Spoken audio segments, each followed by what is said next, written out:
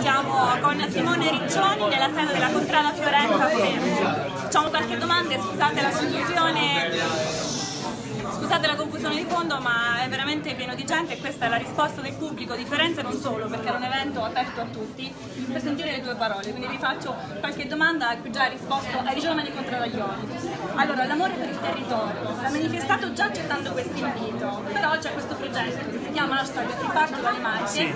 Parlaci brevemente perché sui social poi ti seguiremo. Qua inizieremo penso a fine mese a iniziare a postare le bellezze delle Marche, quindi da la parte architettonica, a partire dalla natura, tutti i posti, l'arte che abbiamo e anche e soprattutto le persone delle Marche, quindi chi ha una ditta, chi fa, come si dice, il cacio, il formaggio, quindi stiamo facendo una cosa per dare pubblicità e risalto a tutte le bellezze che abbiamo nella zona. Anche qui a Fermo? Anche qui a Fermo verremo, quindi faremo vedere 3, 4, 5 posti, quindi speriamo che la gente ci segua sui miei canali social, Simone Riccioni sia su Instagram che su Facebook, e vi aspettiamo, ma poi faremo uscire delle interviste, magari ne facciamo anche altre. Volentieri. Ti invitiamo durante la conferenza stampa. Vengo, sicuramente. E dal punto di vista invece della filmografia, imminente, dove ti vedremo?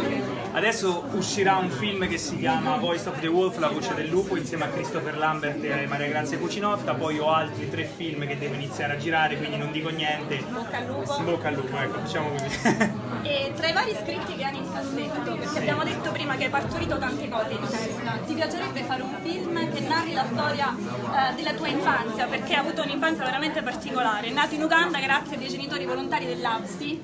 Sarebbe una grande emozione farlo, perché ho fatto il cortometraggio del libro Eccomi, spero di farlo diventare un film, però dovendo girare in Africa servono un sacco di soldi, quindi sto aspettando, però se volete finanziare il nuovo film a me va bene, magari, va benissimo. Magari. E abbiamo parlato anche di tanti valori, tra cui quello dello sport, il basket. Io sono reduce adesso una partita della poderosa che io ho guardato su Sport Italia, che ha vinto, siamo contenti sì, che il territorio si faccia vedere, 276 contro Ferrara.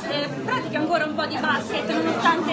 Ho giocato fino a poco tempo fa con la Sutor, avevo iniziato a giocare con loro, poi sono dovuto andare a girare questo film americano, quindi ho dovuto, tra virgolette, mollare un attimo, ritornerò penso a fare 2 tiri, poi vediamo la stagione prossima se continua a giocare. Sappiamo che hai tanta fretta, un'ultima domanda perché penso sia doveroso dirlo qui, siamo in una serie di contrada che è veramente la manifestazione più bella dell'aggregazione di una città. E tu hai parlato dei tuoi momenti sociali insieme agli altri che hanno anche ampliato le tue passioni, parlare appunto del teatro presso i Salesiani a Macerata.